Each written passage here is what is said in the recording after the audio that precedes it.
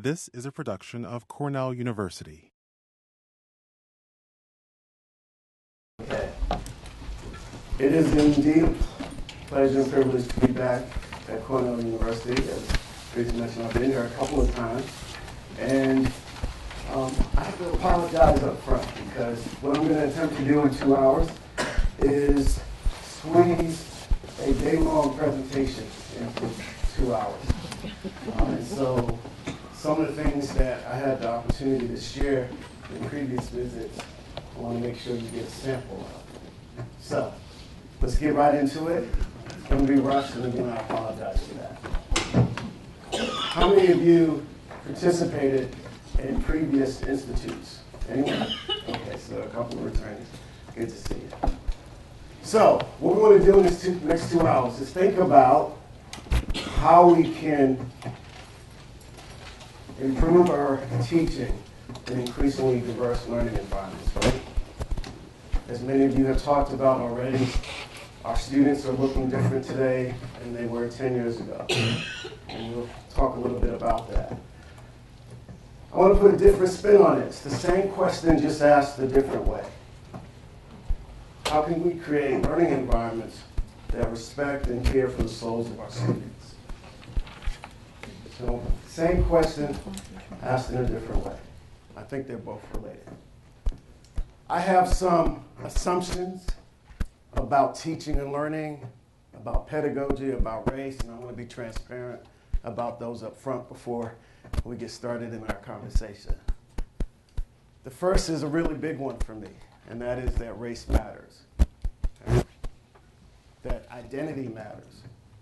How you identify yourself and how others identify you has implications for how we engage in teaching and learning collectively. And context matters. This is Cornell. I would guess that Cornell has a particular culture, particular feel as a university, and then within different parts of that university, that plays out differently. I've had the opportunity to spend time at Connecticut College, Wesleyan University, Princeton, Harvard, MIT, UMass Boston, and most recently for the last 8 years at the University of Denver. And all of those institutions have a different feel, a different culture. There's some similarities, but how diversity plays out in that specific context is in some ways unique to that institutional setting and location. And I would guess that how diversity plays out here is unique to this institution. This is a hard one. Any individual perception is reality. What I mean by that is sometimes we have a tendency to want to dismiss other people's perceptions of reality. That because they believe they feel a certain way, or because they perceive certain interactions in a certain way, that we can critique, challenge, question, and determine that that's not real. And in some ways, it allows us to not be accountable for the perceptions that our students have in our classrooms about us and what we do. So I want to challenge that notion. Related to that is this notion that good intentions produce positive or progressive results. I believe all of you have good intentions. That you're here because you want to learn. You're here because you've been involved in a conversation about these issues. Some are beginning brand new. Some of you have been living these ideas and concepts for a long time. Right? And you want to improve. I'm going to talk about inclusive teaching, inclusive excellence. And the one thing I know from experience and from my engagement with professors all over the country is that it's not easy to do. It's a lot easier to come to class and assume that all of our students are the same. To teach as if all our students are the same doesn't require the same investment as teaching if all of our students are different. And so I understand why sometimes we want to approach teaching that way. It's a lot easier. But in promoting inclusive classrooms requires self-awareness. I'm going to try to get you to engage in some of that today. I'm going to ask you to trust me. Courage. Courage in the sense that sometimes stepping out of our comfort zone makes us feel vulnerable.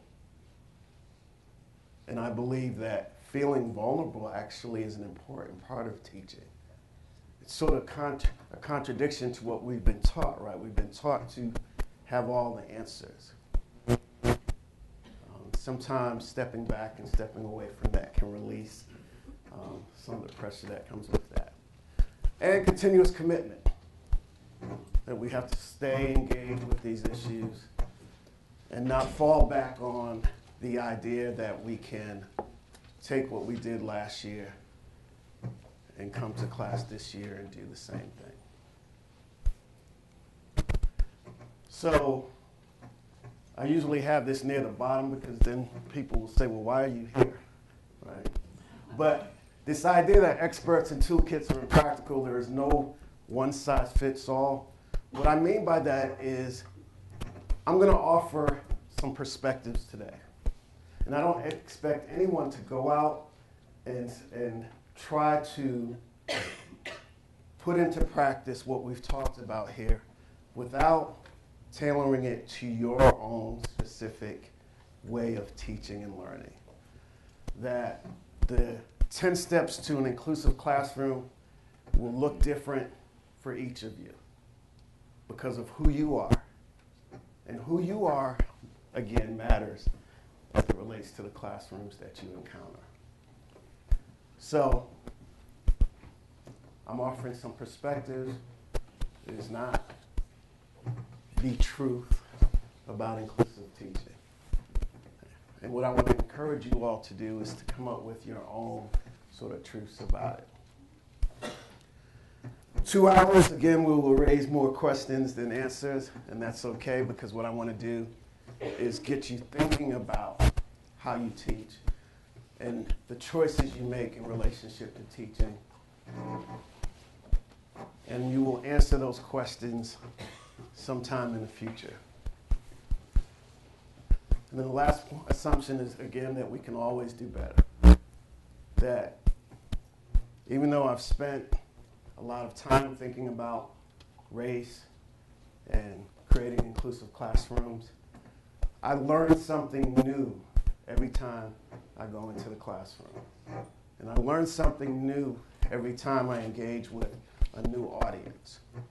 And so it's the thing that I enjoy the most, being able to add to the repertoire of things we're thinking about. So, Frank, I'm sorry to interrupt you, but we're having a problem with the mic, and we've actually got you another one. Oh. Or we should have another one right now. Okay. So I don't know if it's rubbing or interfering,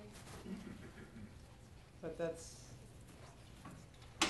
sorry to interrupt, but I'm sure other folks could hear that. Yeah. I'm not sure why I had 2 mics in the first place. All right. A lot of my thoughts about creating inclusive classrooms have evolved over time. So in 2003, I wrote this sort of final chapter in the Race in Higher Ed book about the search for a more inclusive pedagogy. And then a few years later, the American Association of Colleges and Universities came out with a sort of 4-part series on inclusive excellence, which has helped me even think about teaching, creating inclusive classrooms even more. I'm just going to do a quick overview. I encourage you to get the full series. You can go to AAC&U's website and download them. And they talk about inclusive excellence as this new framework for thinking about merging inclusion and excellence together. That historically what we've done is we've sort of separated diversity and excellence. And they are arguing that we need to move those two together. So that's the short version of that. They talk about the purposeful embodiment of inclusive practices towards multiple social identity groups. Simply as saying that we have students sitting in our classrooms who have a broad range of lived experiences that inform how they engage in learning, and we need to be able to account for that, right? It also requires that we focus on students as holistic individuals. Sometimes we are intentionally focused on the mind, and we don't take into consideration how other aspects of what makes them who they are inform their experiences in our institutions. So this is the being attentive to students as whole human beings. Right? Some of you may be familiar with the notion that sometimes we're asked to check aspects of our identity at the door when we enter the learning space. This is suggesting that no, we need students and faculty to enter as whole. Development and utilization of educational resources to enhance student learning. That's, for example, participating in things like this, but also talking about the rich resources that students bring to the classroom. Their lived experiences are a powerful opportunity to help students understand complicated concepts and ideas and problems. Cultural differences diverse learners bring to the educational experiences, and how those cultural differences enhance the teaching and learning environment. So again, this notion that students bring valuable assets with them. In order to extract the benefits or the assets that students bring with them, we have to create inclusive classrooms, right? That allow for all of our students to engage in diversity in pursuit of individual and collaborative learning. And establishes an environment that challenges each student to achieve academically at the highest levels.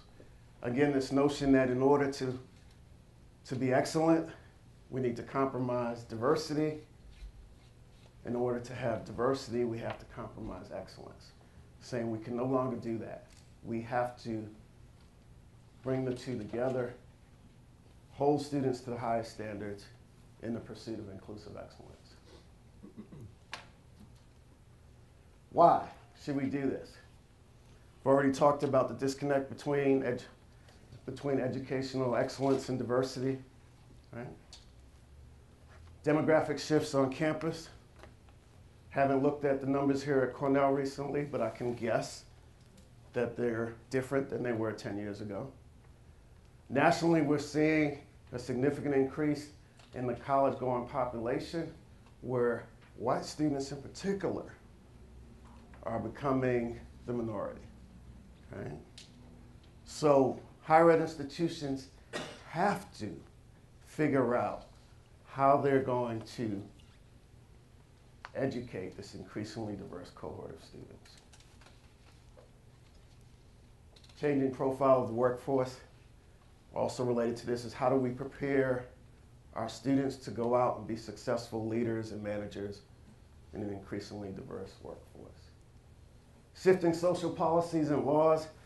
We heard a conversation earlier where a question around affirmative action came up and whether or not higher ed institutions will be able to continue to use, to be affirmative in their inclusion of race in decisions, right? And some of us are patiently or anxiously awaiting the Texas decision. We also know that there are still a range of gaps, right? Achievement gaps, access gaps, resource gaps, health gaps, employment gaps, income gaps. And in some cases, they're not closing, they're expanding, right? There's a belief that higher education, in theory, should have the ability to do something about that. Institutional history and legacy. I think we're moving further and further away from this But I still end up sometimes at institutions where the current students talk about how their grandparents couldn't attend that institution, right? So there's still this notion that some institutions are accessible to some communities, not all communities. Our biggest challenge at the University of Denver is that there's a perception that it's a school for rich white kids.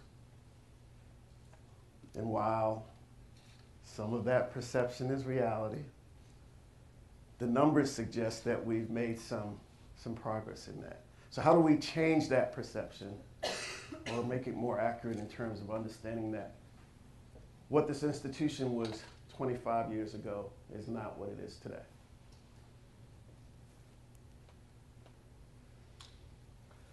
Most importantly, I would argue that why we do this is because it matters, that there's a value from inclusive teaching.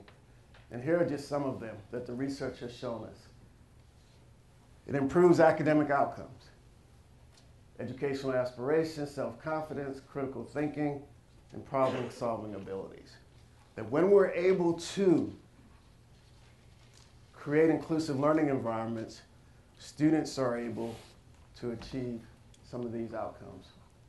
Diversity outcomes enhances perspectives and experiences, improves cultural awareness, fosters creativity and innovation. Simple example is the more diverse perspectives you have addressing a particular problem, the more likely you're going to find a range of innovative sort of solutions and ideas to that problem. Right? Civic outcomes, higher levels of civic engagement, creates informed citizens, strengthens commitment to equity and justice. So just some of the educational benefits from creating inclusive classrooms and engaging in inclusive teaching. So that's the crash course overview related to inclusive teaching. Based on that, I want you to take a few minutes just to think about your own teaching. And I want you to write down a few answers related to what challenges, concerns, or barriers do you have related to teaching a diverse student population and creating an inclusive classroom? What challenges, concerns, or barriers do you have related to teaching a diverse student population and creating an inclusive classroom? Take a few minutes just to write down a couple of ideas.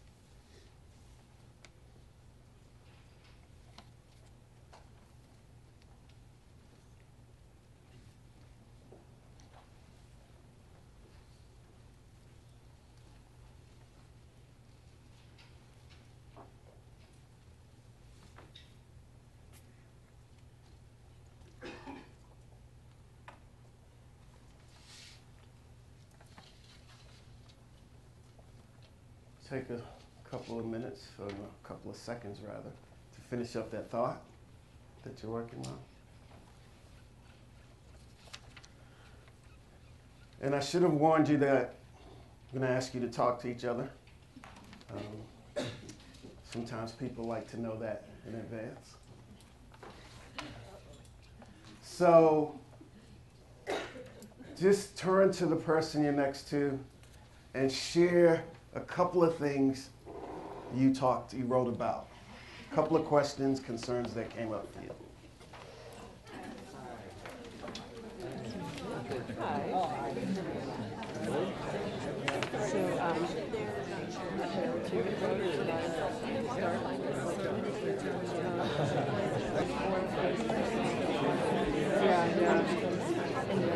So challenging.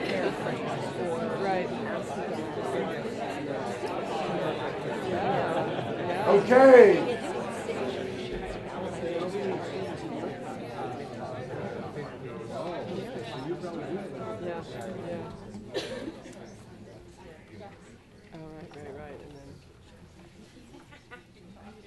So what challenges, concerns, barriers did you come up with? Who wants to share one? Yes. Acknowledging diverse and particularly visually diverse students without making them feel like they're sticking out. Bell Hooks calls this the sort of native informants, right? How do we take advantage of the rich diversity that exists in our classes without further marginalizing them in that process, right? Yeah, challenge. What else? Yes? I was struck by the word gaps and the whole idea of gaps, and I teach studio art, and I have students that we support students to come here with all sorts of scholarships, but all of a sudden I'm realizing this student over here is only working with found materials, which is somebody else's trash. Right? We don't support them in materials, so that we have no way to provide the students we brought here that need probably some assistance with materials for their studio art pieces. And it's expensive. So we should have a system in which the students can apply for and automatically get the money they need for the supplies they need. But it doesn't exist. So automatically there's an inequality, you mean? Pardon? Automatically there's an inequality. If Yeah, you want to do absolutely. something right. Right. I mean, what I do is I'll save materials left by other students, and when I notice this is happening, I just say, here's the math board, here's this, Right. you know, or I buy it myself. There are certain practices, behaviors, things that we do, rituals that some students have access to and others don't by way of their backgrounds, right? In sociology, a lot of times, teaching a sociology class, I'll notice that there are students, especially international students or students from other backgrounds or cultures, who are really hesitant to speak up in discussions because it's completely different than the pedagogical styles that they had at home, and especially if I'm doing a TA section and we're supposed to have discussions. So I try to at some point acknowledge, also because it's a sociology class, right, we can talk about, different influences on people, and I'll mention usually at some point in the class that I often encounter this. I'll talk about it kind of abstractly and say, a lot of times in other cultures, people don't have these kind of discussions. So when people come here, it's an unusual experience, and I will often see people nodding, but not totally sure how to. I have people talk in small groups, etc. I don't want to go on, but that's one thing that comes up a lot. Having them talk in small groups is a great way to give people an opportunity to practice, right? That's why I had you pair up. Actually, I had you write first. So you're having a conversation with yourself, then you're having a conversation with someone else, and hopefully you're ready to engage and share your ideas in a larger space. We have, whether we want to admit it or not, rules of engagement in our classroom, ways in which we are supposed to engage in learning that we expect our students to. And some students come to our classrooms very familiar with those rules. and are comfortable engaging according to those rules. And sometimes look down on other students when they don't follow those rules. One of the things, and again, this will vary by discipline. I teach education, which is very interdisciplinary. There's this tension that students sometimes struggle for the space. So which rules are gonna own the space for that moment? Where some students want to stick exclusively to the text. I don't want to talk about anything other than what we read. And other students want to talk about how the readings related to their own experiences. Okay? And so you get this, what I call swing of the pendulum. We're in the lived experience discourse. And then someone pulls it back to the text discourse. And my goal, as I see it, is to get them to meet somewhere in the middle, to balance that out. Or students are sometimes uncomfortable with emotion in the classroom. And some students are much more comfortable with their emotions. How do we balance that? So what are the rules of engagement in your class, and how do we expand it so that more people can participate and feel comfortable participating in? Other concerns? Yes? I noticed there's this blocking where people kind of self-assign themselves into blocks. So you look at the classroom and you basically sort them by appearances. Mm-hmm. And it's not just racial background, but sometimes it's also clothing style. So they're all blocked there, and then they interact with each other, and they form study groups with each other, and that's often not the best strategy in order to have diverse experience in the class. And so at the other hand, it's, how do you break it up without saying? Yeah. How many of you require group participation, whether it's group projects, learning teams? Just raise your hand. So most of you. How do you decide who's in a group? Random numbers. Random numbers. How many of you use random numbers? Sometimes. I don't have the answer for this one. I go back and forth. Random numbers seem fair because then we're not accountable for how the groups end up. But I have numerous experiences where I was the one student of color in that group. And I look across the room, and in that group over there are 3 students of color in that group. Which group do you think I would rather be in? Right? But just by chance, I'm in the group by myself. Right? And I'm supposed to trust that because it was random, it's fair. Now, if you let students choose their groups, what happens? We self-select. I don't have the answer to this one. My suggestion would be to use different strategies. Sometimes I do want to be surrounded by people I can identify with socially, culturally, racially. And sometimes I do want to engage diverse perspectives and experiences. In an ideal world, I would have the opportunity to do both in the classroom. That's an ideal world. I don't have an answer to that one. Random group seems to work, again, because then we're not accountable. But there are inequitable experiences across those groups based on how the numbers play out. So if I'm the lone student of color in the group, who's going to get asked the questions about my experience? Yes? Well, one of the things I've done that I think has worked well is I ask students to self-identify as to what expertise they have on something. So can you read a foreign language? Do you know a lot about hydraulic engineering?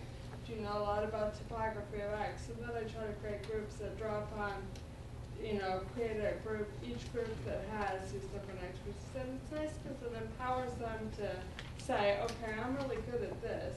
Maybe you all didn't know that, but I can read, I'm fluent in Spanish or Chinese or whatever. And then So it involves me having to sit down and then sort of create composite groups. So it's somewhat random, but it's not, and they're not choosing their own groups, and it depends on the assignment. The more information we have about our students, the better informed we are about the decisions we make. Absolutely. At a Stephen Brookfield workshop it was 2 years ago this May, he introduced a participation rubric, which if I had to pick one single tool That worked. changed it's amazing. And he suggests making it very clear what you mean by participation, defining it. And then his rubric that I've used as a springboard, he says, you know, you don't have assigned seats. You're expected to move around the room, engage with other students. You're going to be, I'd rather that you call attention to someone else's brilliant remark than be making your own. And, you know, when you spell it out like that, it's pretty extraordinary. It puts it in there, it asks them to be the ones engaging with one another. And because our Cornell students are so eager to do, you know, to do what they're expected. I mean, they have a rubric that defines their participation. It really, really has worked beautifully. Great resource. Great resource.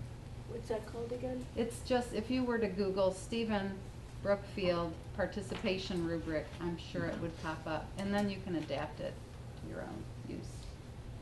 Couple more. Yes. I'm challenged by large classes where I look out on a sea of faces and don't know the individuals, and I contrast that with a very small class where I get to know an individual, and I find myself tailoring my advising to that individual's strengths and trying to really bring out what they're particularly interested in. But in the big group, I don't know them, and so I'm sort of at a loss of how to get better informed about that. Real challenge. This case size matters, right? The size of the class. I don't think it's impossible, though. And I'm sure some of you have strategies that you use to take large classes and make them smaller. To quickly, efficiently figure out ways to learn at least one thing about a student.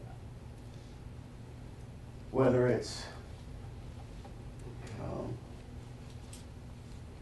asking students to submit cards about why they're in this class, why they chose to take it, or asking students to have name cards or name plates so that if you do open up a large classroom for discussion, you can identify a person by name. Or creating opportunities for students to talk to each other in triads or pairs or smaller groups within the large class context. Again, it's a challenge, a real challenge, one that requires more creativity and innovation. And I would encourage you to share those ideas that you use to break down large classes. Technology is another way, right, to do that. Yes?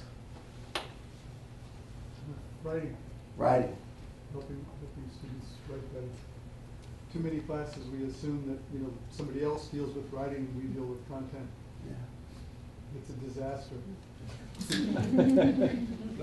There was a wonderful interview with Sonia Sotomayor, 3 parts on NPR the other day.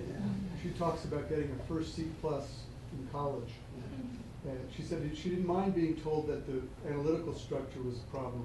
What she minded was when this professor then told her writing incomplete sentences, and she realized she didn't know how to write another sentence. It's an astonishing interview.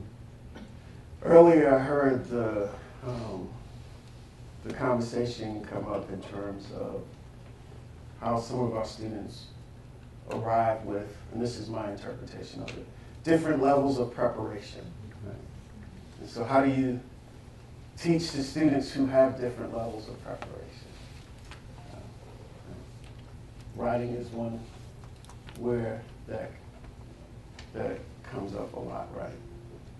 And then academic writing in particular, right, has a certain set of rules and things that we are supposed to follow. And the question is always, so who's responsible for that? I get the sort of discourse around students being underprepared, but I also feel like sometimes that lets us off the hook. And it says, well, that's not my problem. The admissions office made this decision, and now we have to be accountable for it. And I feel like there's a process, and there is, there are very few completely perfect processes, but this one seems to allow you to get a group of students every year. And we assume that these students were admitted because they have something interesting about them. And so I like to shift that balance a little bit to say, yeah, there are these different levels of preparation, but we have an expectation to get the best out of all of our students. Right? And so, in my interactions with students, they value those instructors who took the time to show them where their areas for improvement are, how they can get to your expectations. Clearly, there are some times where this just isn't going to work out. But in most cases, when students find that someone is invested in their learning, someone is taking the time to support them, they can reach the levels, they can surpass the levels that we have. And so what are the resources available to help students improve their writing? Right? And how do we not let students pass because they just didn't learn how to write their way? Again, it's easier to let them pass than it is to take the time to help them succeed. A couple more challenges, yes? One of the challenges that I've faced is I teach art history and specifically Latin American art, and so sometimes a lot of the material is very kind of straightforward. We're doing visual analysis, but a lot of times by necessity we talk about very sensitive subjects like colonialism, racism, ethnicity, and I start to notice a very clear divide in the classrooms, and a lot of times particularly white students who are once very vocal start to get very quiet, and I notice tensions that arise and microaggressions that start to come up where students start to feel resentful or uncomfortable talking about these issues, and it will manifest itself in very insidious ways, rolling the eyes, or sometimes students will just become very silent or make faces, and I've just noticed that it really sort of changes the balance of the classroom in uncomfortable ways, and the people who maybe should be talking are not, and it's been a real challenge in terms of getting students to all participate equally and not feel sort of a sense of anger or resentment when these issues come into play, or taking it personally. Yeah, there are a lot of interesting dynamics that can play out in courses like that. I remember teaching a course recently where 80% of the students were students of color. And I'll come back to that. Remind me to come back to that. But there's something about, okay, this is our space now. And we're going to control it. And this is a unique opportunity. We don't have this experience often. Or the reverse, where students are like, even good intentions, students with good intentions. I know that I speak a lot, so in this particular issue, I'm going to let my colleagues handle it, right? So they withdraw. Again, back to the sociology, I don't want to talk too much, I'll make this short. But one of the things I do, because we do talk about inequalities a lot, we talk about colonialism and racism, et cetera. And in these sections, especially the one-on-one sections where people are really uncomfortable, and there are different things happening in different people, one of the things I do is I acknowledge, this is uncomfortable, and these are this affects all of us, and nobody's a bad guy here. We're all in the present moment. We're talking about larger forces in history, and we're gonna fumble through it. I mean, I don't think that's perfect, but I acknowledge that it's hard. Yeah, it is. And I often say, if you get to class and the class has started, and you haven't thought about this idea of the fact that you have these really deep, controversial topics, it's too late. That the preparation that needs to happen ahead of time for students to be able to engage in these types of conversations. I spend the first day really around building a community of learners. Because most of my courses deal with topics related to race, and so I know that if I can't create a community of learners, it's going to be a very difficult space. And so, sorry didn't mean to interrupt, but just following on the same trend, I think sometimes I have the opposite problem of what Nanda described, because also teaching this kind of issues that relate to race and racism within the Brazilian context, in my case,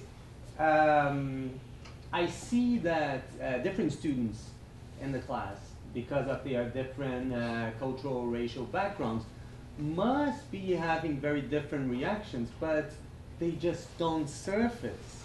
And in this course, it's one of the things that I always try to do in relation to all subjects is try to let this Brazilian content make them reflect on their own situation here in the present. And I would like to do this with those matters too. But I feel very cautious. We were talking about this in terms of like just avoiding to like just assume what this or that student is thinking because they look different, right? Yeah. Because if there is an African American student in the class, how is she or he going to be thinking about when I talk about racism in Brazil, especially color-based racism? Yeah. But I don't want to like say, oh, what do you think of it? That's right. So it's how to act on it in a positive way, but without creating, being inappropriate.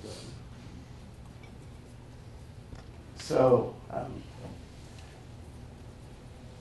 have a story of a student who, very popular professor at Harvard, and the faculty member said to the student, I'm expecting you to talk about this issue in class tomorrow.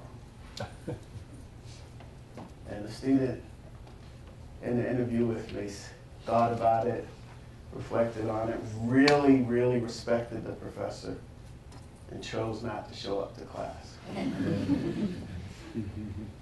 Right? The student didn't want to be spotlighted around that particular issue at that particular time in the class. It's a faculty member of color asking another student of color to engage in a certain way.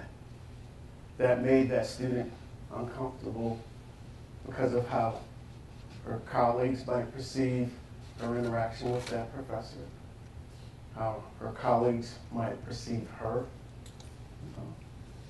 Great intentions, knew that the student had something valuable to say about this particular issue,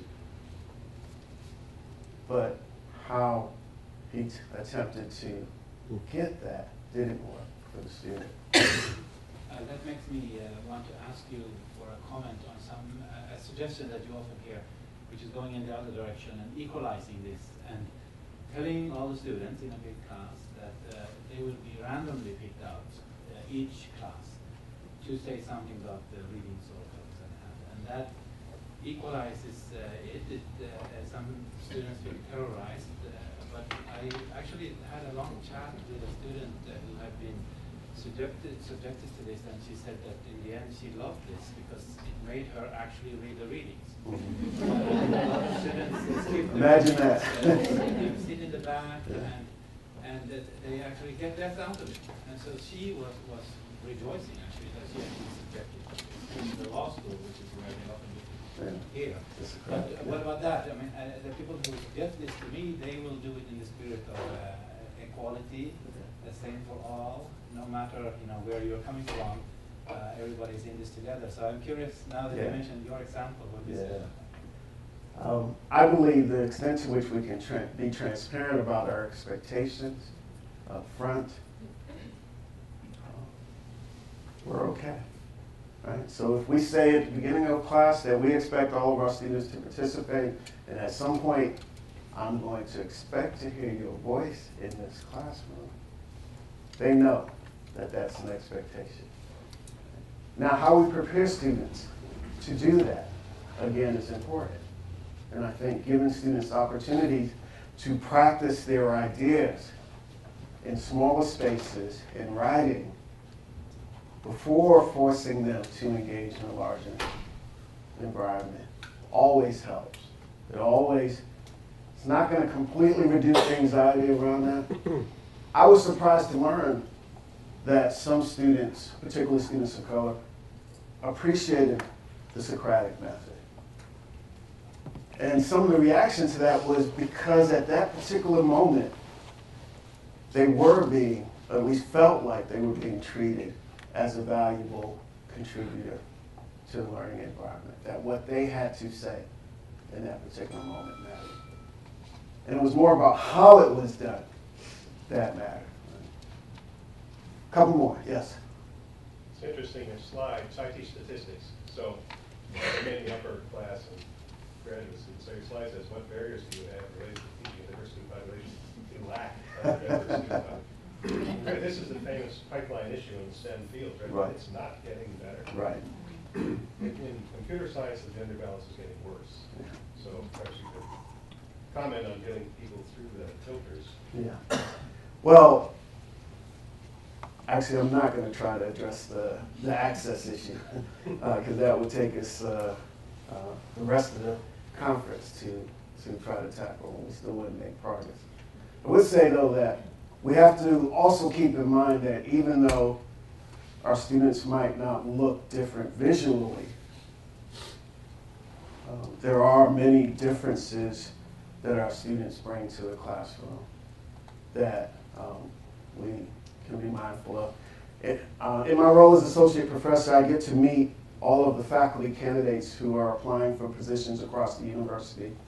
And we made it a practice that I would talk to them to communicate the institution's commitment to diversity and to answer any questions they might have. And I was speaking with a candidate who was an applicant for an assistant professor position in our School of Business. And he talked about his experiences as a first-generation student and how one of the reasons he wanted to become a faculty member was because he wanted to be able to support other first-generation students. And his concern about coming to the University of Denver was, again, this reputation of rich white kids, that he wasn't going to have that opportunity. And so we had a great conversation about that. What was interesting is I asked him if he had shared that with anyone else in the interview process. And that aspect of his identity, something that was really important to him, didn't come out, right?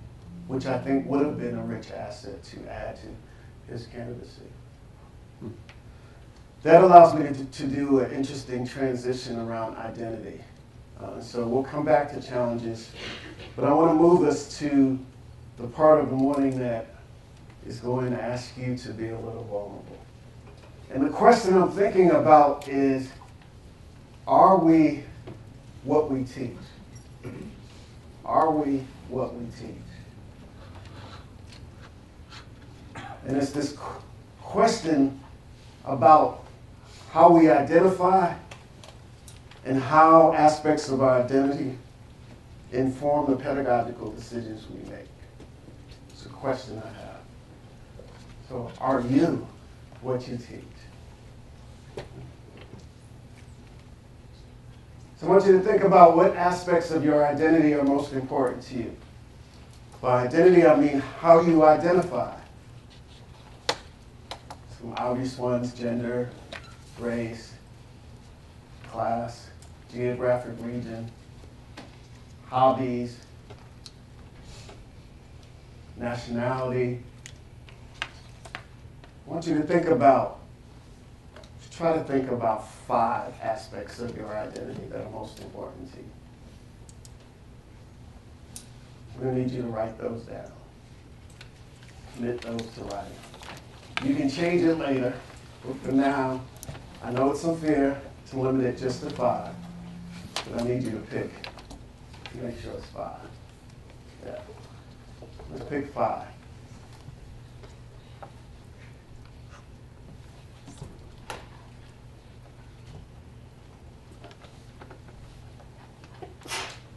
That's you.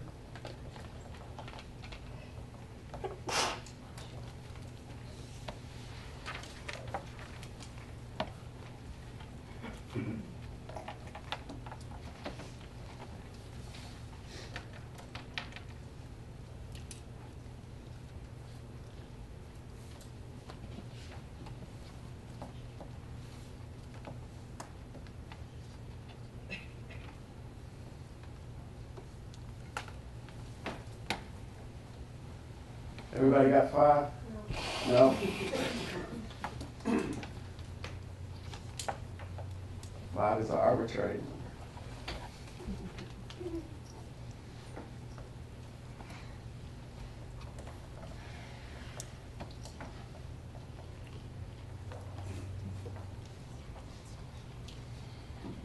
So, take a look at the 5 that you've written. And then let me ask you another question. What aspects of your identity would your students perceive as important and related to who you are?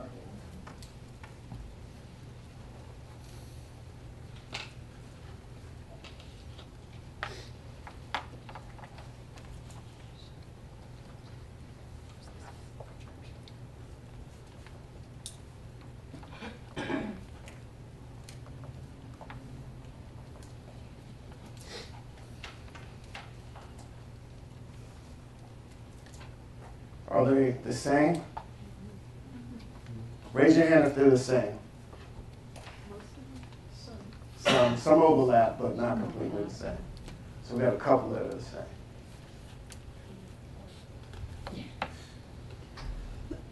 So again, this question about how, if at all, do the important aspects of your identity inform the way that you teach. So I want you to do something. There's paper on your table. I need you to grab a blank piece of paper.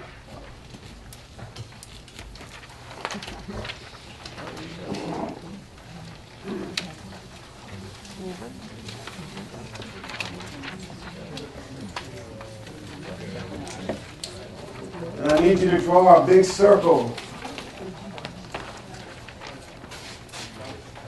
A big circle on that piece of paper. And you are going to take those 5 aspects of your identity and put them into slices that are proportional to how important they are.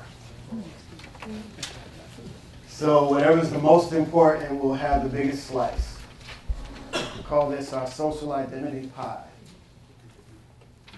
So list 5. Draw each slice in proportion to how important each of those aspects of your identity are. To you. To you, not to your students, to you.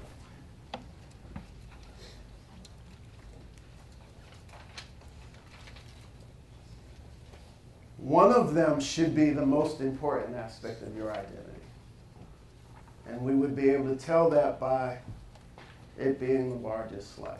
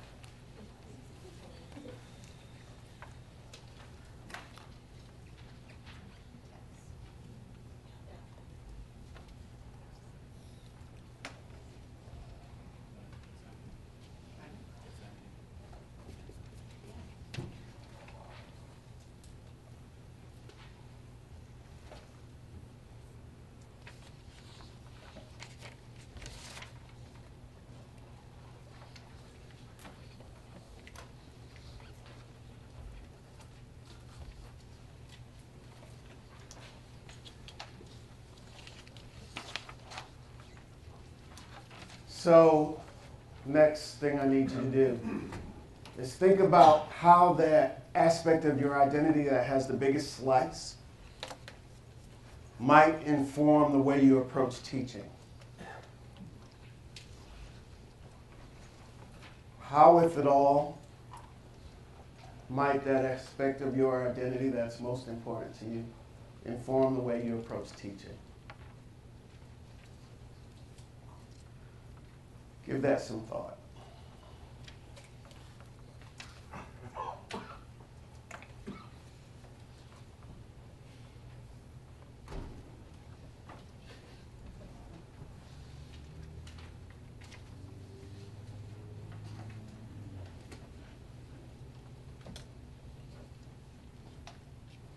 I'm going to ask you to take just a few minutes and share the answer to this last question. If we had more time, we would go through the whole pie and why you constructed it the way you did.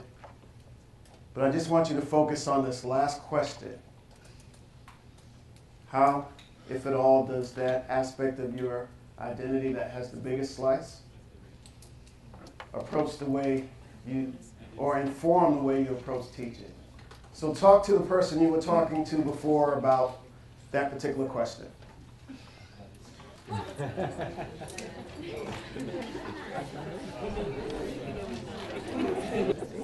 Again, I apologize to the ideal format you would have time to go through and share your beautiful drawings and explain the rationale between the dotted lines and the wavy lines. So, who wants to share what their biggest slice was? One person. Yes? I want to just share this exercise. I don't know this guy. I've never met him. And in both of these exercises, when we turn to each other and compare notes, they're almost identical. And so for both of us, it was kind of an enthusiasm. In this particular case, enthusiasm was a feature of ourselves that we identified affected our teaching style. But even beyond that, it's very, I'm amazed. I don't know, I wonder how many other people have had that experience here today. How many people had enthusiasm or something related to that in their slice? Raise your hands. Okay. Was the question how many other groups found their... That was his question, yes. How many people had similarities in there when you shared? Wow.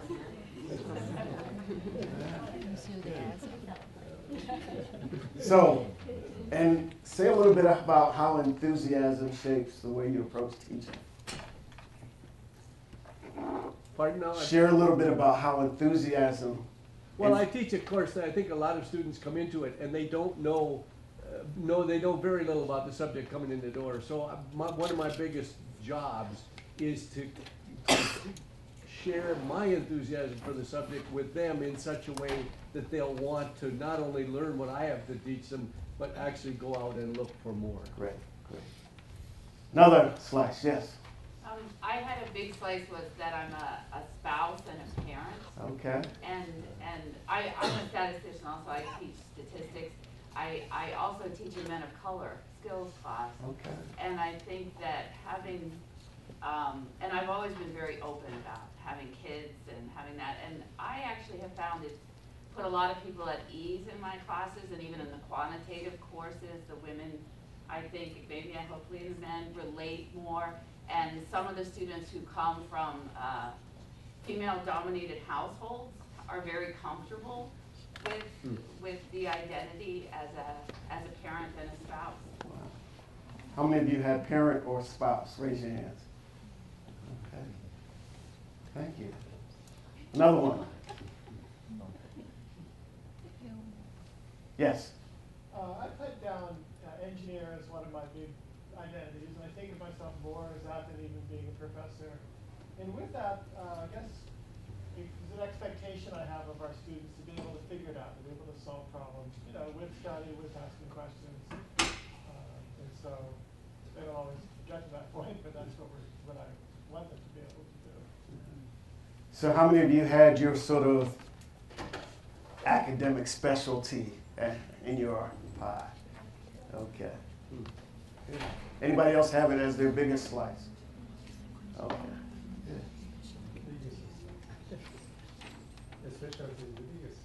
Your specialty is the biggest. We all agree with that? That's fine. Your specialty is should be your biggest slice. In the class. Parent was biggest for you. Yeah. Well, it'll vary from individual to individual, right?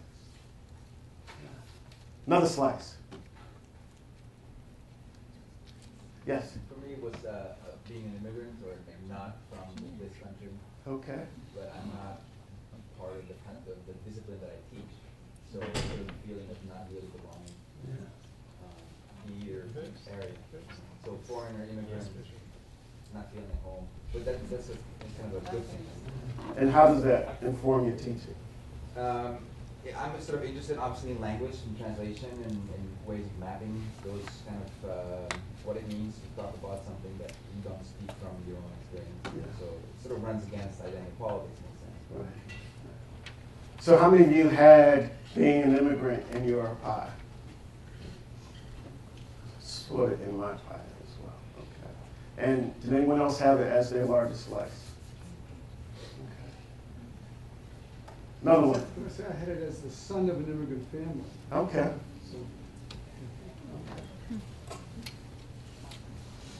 Another slice. Yes. Gender. Gender. And how does gender inform the way you approach teaching? Well, I think for me it's particularly at Cornell where we have a lack of equality in terms of gender. Looking at the folks that I'm working with, I always think about how do we bring more people into the profession, people, women who are women of color, who are a variety of things. Right. And then working with students, whether it be grad students or undergraduate students, thinking about that is what actually informs other people's practice in the classroom and outside the classroom. How many of you had gender? Raise your hand. And if gender was your largest slice, keep your hands up, please. Okay. Good. I just wanted to point out, I think no men raised their hands. Let's do that again. Let's do that again. Raise your hand if you had gender in your slice. Oh, we did have a couple. Okay. Couple. Oh, now they're I'm actually raising it for this fella. But point well taken. Overwhelmingly, right? Women. What do you all think about that? I mean, I think it's very similar to the idea about ethnicity, race, the rest. White people frequently don't identify or think their race or their cultural identity is important, but people of color, of different ethnicities, will almost always. So the white is regarded, well, everybody's white. How's that different, right? I happen to be, my father was Tuscarora, so I am half Native American. And it is absolutely central to who I am, right? When people look at me, they see a white person. But I hang out with the American Indian program, with students of color, with Native students, and they see me as Native. You think that doesn't make me crazy? Yes. And it absolutely defines my life about 60% of the time, regardless of where I am, right? So, and I know that white people, they don't have this problem, right? And they don't think that white is an identity, but it is, right? I mean, it's as much an identity as Tuscarora is an identity, right? The same way is that women is as much an identity as male is, but that the men, particularly the white men, get to say, well, this is the normal, right? It's not really different from anybody else, but so I don't have to acknowledge it. I think there's something about institutional culture, particularly in academy, but not exclusively, that has a way of normalizing certain aspects of our identity. And when you can align with whatever that dominant identity is, you're less likely to think about it because it becomes normal. Right? You said it so much more articulately. Yes. Yeah, I want to add to what Jane says, because class was a big part of my pie. I think we may develop our identity around those issues that we have struggled with. So I think identity kind of connects with struggle. And I've negotiated class a lot, still do in my life, and it does inform what I teach, because essentially I teach students from a perspective of being a citizen in the world, you know, and so that becomes a big part of that, as does gender and sort of the social, the political. So it's who I am. It's also what I teach. But again, class was one of my big pieces, in the same way that Native American identity was yours, because we struggle. We have struggled with that, so we identify ourselves, I think. How many of you had class? Or you had class in your pie? Okay. Couple more. Yes? I put down that my biggest part of my identity is being lost. Okay. Hooray! White, Anglo-Saxon, Protestant, and male, and in my 60s, I couldn't get more organized from the American culture, but I do think that's part of my identity. Okay. Now, it doesn't mean that I'm disrespecting others. It really does not, and I've made an effort to broaden my horizons and to see beyond my own background. I also come from somewhat privileged and academic background, so I mean I have all sorts of things that I accept without thinking about it. And that's part of the reason I'm here, I guess. Thank you for sharing. Yes? Lesbian, gay, bisexual, transgender. I would just call it queerness, queer sexuality, or whatever. And how does it inform your teaching? Well, it certainly does. But again, I've mentioned a couple times in sociology, so we talk about these things. That's our job. And so basically, I don't know how to articulate this, but we do, we pay attention to human identity groups, and we talk about them, and we read material about them, and we encourage students to engage with them in ways that don't put them on the spot, or that help them feel comfortable. And for instance, with LGBT stuff, there's a lot of stuff in the news, so we talk about that and what that means to people, and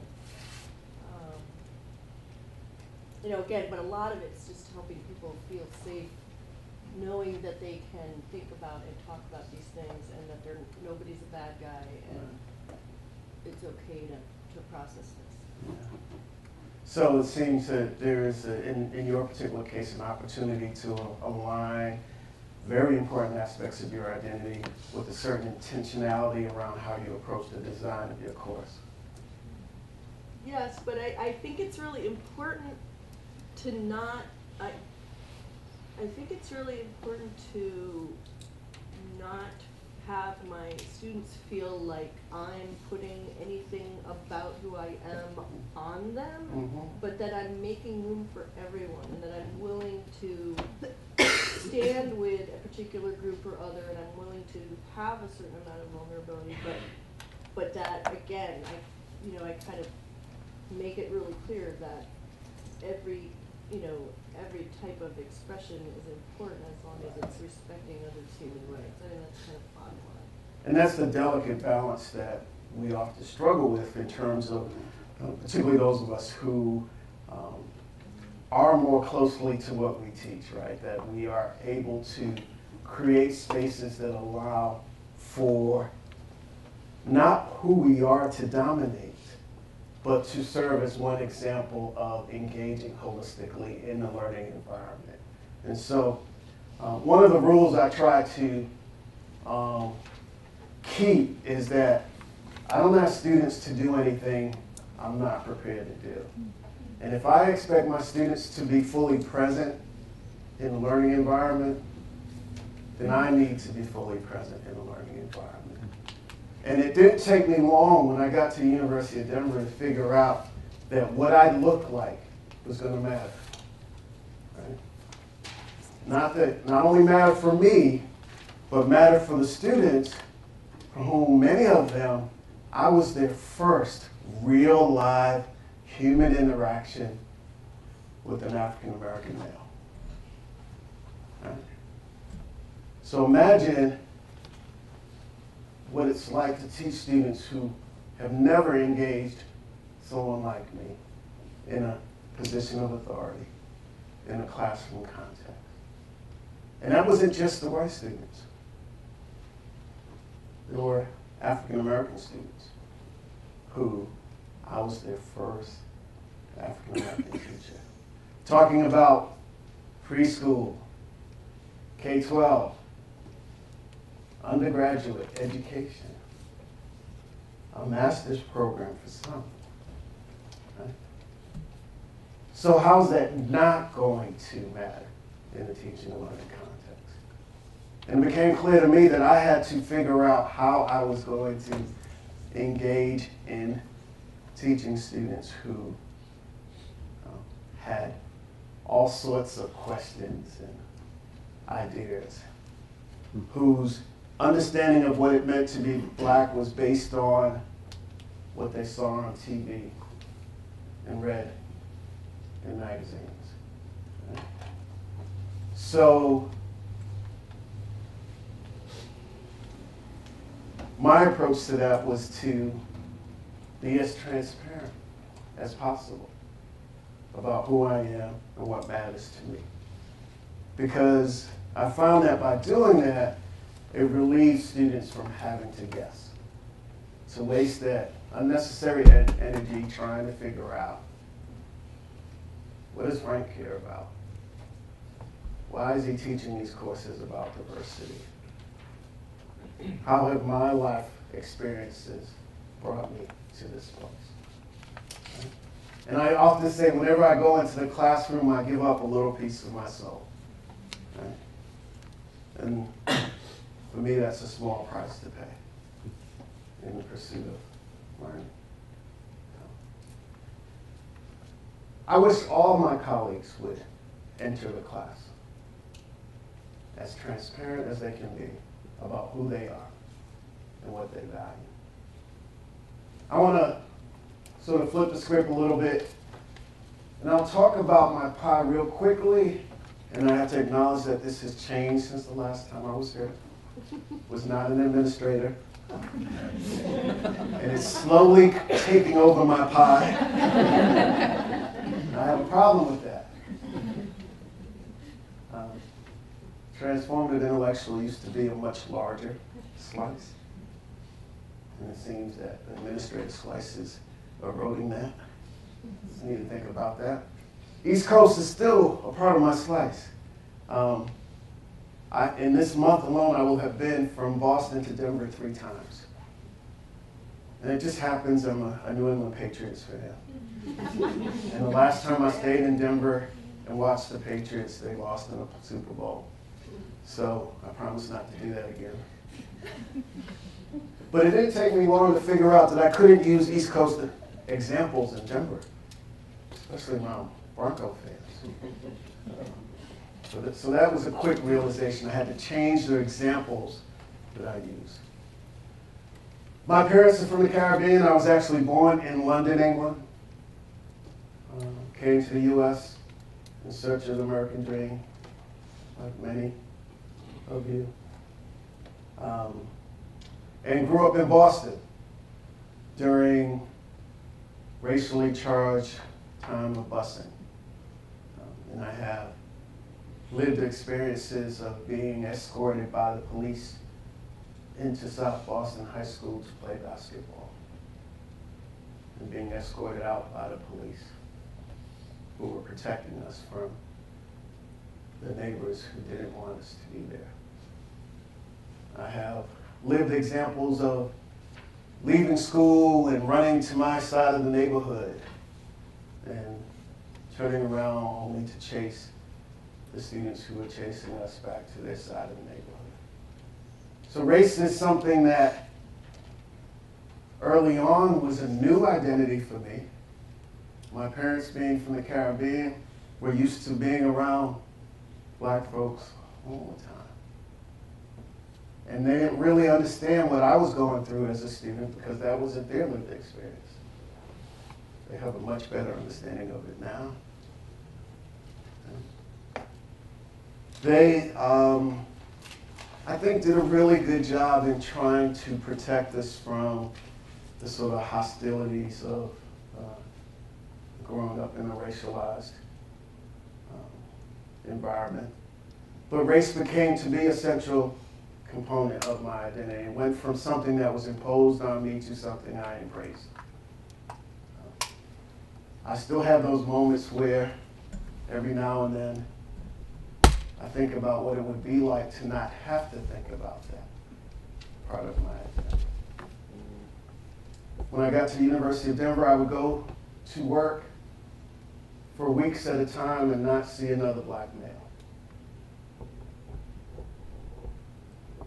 And I often wondered what my colleagues would feel like if they could go to work and not see someone who looked like them, not see someone that they could identify with on a regular basis. So for me, race has always been the most salient aspect of my identity, and it absolutely informs what I do professionally, personally. And I realized that because that is an important aspect of my identity, I need to be intentional about creating communities of learning, not only for my students, but for me. Right?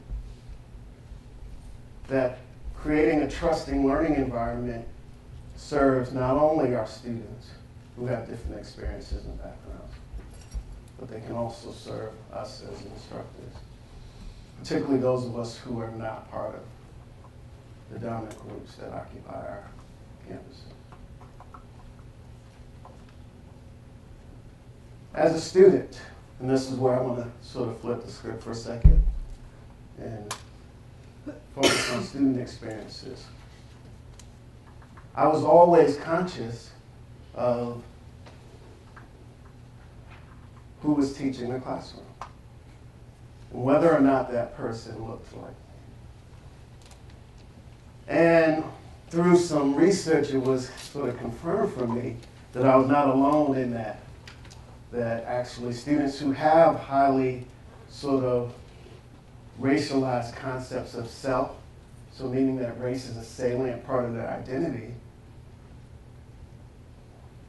look at the spaces they enter through a racialized lens. And what that means for some, not all, that when they enter the classroom, and in this case, the instructor is white, you as the instructor are guilty until proven innocent, without having any interaction with you previously. Their prior experiences inform how they view you without having any interaction whatsoever with you. And I would argue that that's the case for all our students. Heard a lecture last week where, and this is not my field, but the faculty member was talking about this notion of affective legacies. And basically, and this is my short interpretation of it, that we bring memories and experiences with us that guide how we engage. And so for me, my prior experiences with white instructors who never took the time to get to know me on an individual basis shaped how I looked at my new instructors. And that instructor had a few moments to figure out or to either confirm or contest my perceptions of them, right? And based on that, I would determine how I'm going to engage in that space. It's a matter of engaging from a defensive perspective or a self-preservation perspective, or engaging freely to learn. Students make those choices all the time based on what we do. So it's not fair. This space, this university has a history that every time someone new enters, they encounter it. And our role, I argue, is to disrupt those perceptions, those legacies that both we inherit and that we create, right? So how do we do that? Well, let me sum up this part, right? So there is these sort of salient characteristics that we identify, and you all listed 5 of them. I'm absolutely sure there are more than just 5. There are also these characteristics that others perceive as salient to us. I would argue in an ideal world, the gap between those two are less and less, right? That students get to see who we really are in our engagement of teaching, and that we don't hide behind the content that we're trying to get them to engage. Because they're intersecting in the learning environment. Our perceptions of ourselves and others' perceptions of us.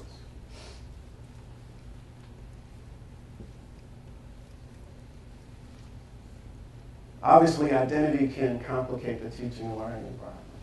Right? And I'll go back to the word gaps. There are these gaps between how students perceive us and how we perceive ourselves. There are gaps between how we perceive our students and how they perceive themselves.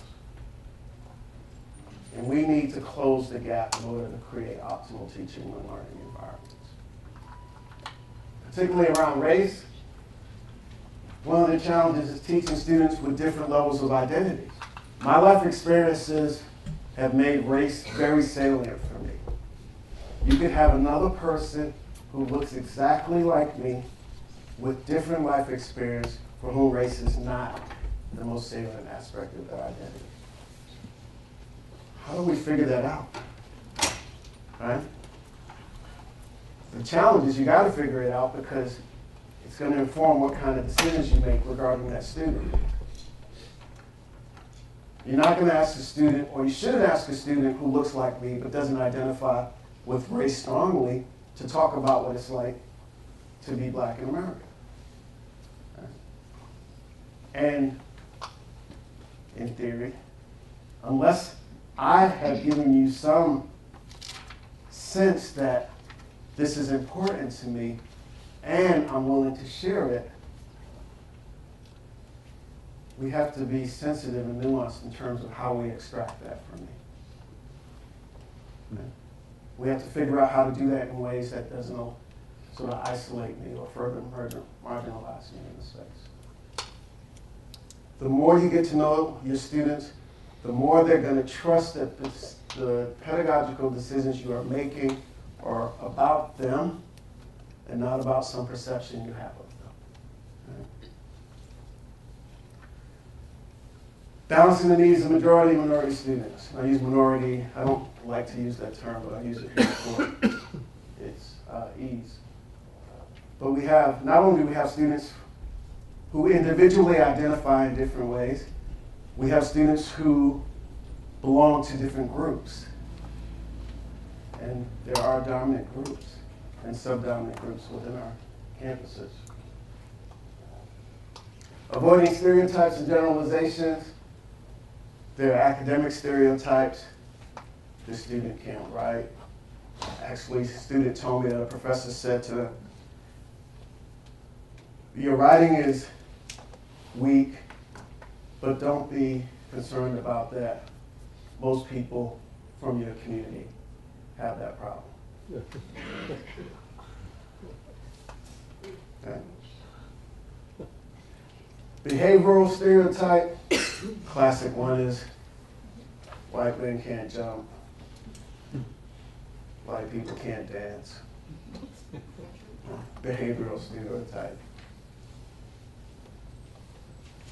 There is a growing body of research, and many of you are probably aware of Claude Steele's work on stereotype threat, around how our sense of self and how we think others perceive us in a particular environment around a particular skill can impact the way we perform that skill. Right. How do we engage students as individuals and not as native informants?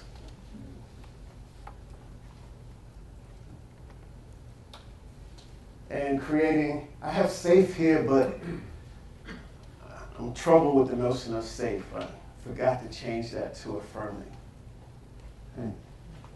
How do we create identity-affirming learning environments? Learning environments that affirm aspects of my identity that are important to me and don't ask me to leave those at the door. How does it affirm aspects of my identity that could serve as a bridge to understanding important complex concepts and issues?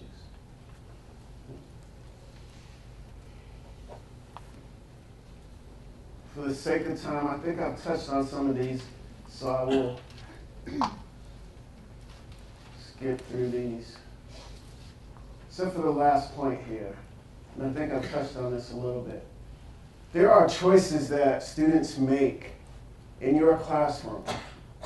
There are academic choices that students make in your classroom based on their perception of how safe the learning environment is. So, the example of my student choosing not to come to class because they thought the professor was going, not thought, they knew the professor was going to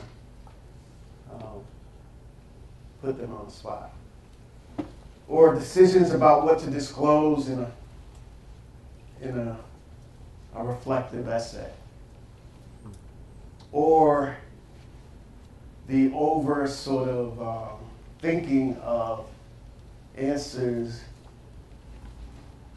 in an effort to try to figure out exactly what it is that you want them to do so that they don't become associated. This has been a production of Cornell University, on the web at cornell.edu.